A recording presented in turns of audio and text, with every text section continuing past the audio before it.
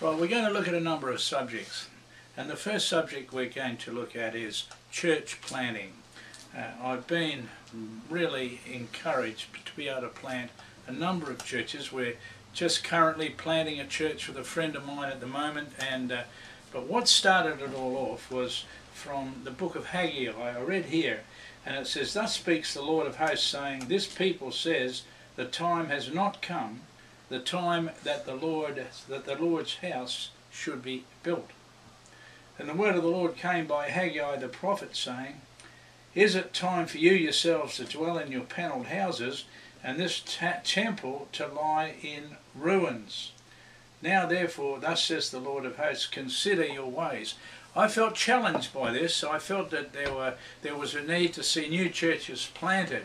And there are various philosophies today on church planting, and so sometimes it's easier to hide behind these things and not do anything at all. But I was challenged. The time has come that the Lord's house should be built. And then he goes on to say how everything the people have tried to do has been an absolute flop. The crops they planted haven't turned out, and nothing that they've done, and it's almost as if they were putting their money into pockets that were filled with holes, and so therefore nothing was being blessed. And God said the reason why that is you're not planting churches, and you're not reaching out and establishing new things. And for in their particular case, they'd come into the country and they're building their houses, but the house of the Lord laid in ruins. And so that was a challenge for me. And so church planting is a theme that's very close to my heart.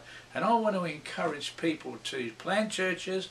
I'm not perhaps able to do what I used to be able to do, but I can still encourage others to do it. And that's one of the things that I love to do, and that's part of my ministry, and I'd love to encourage church planters wherever I go.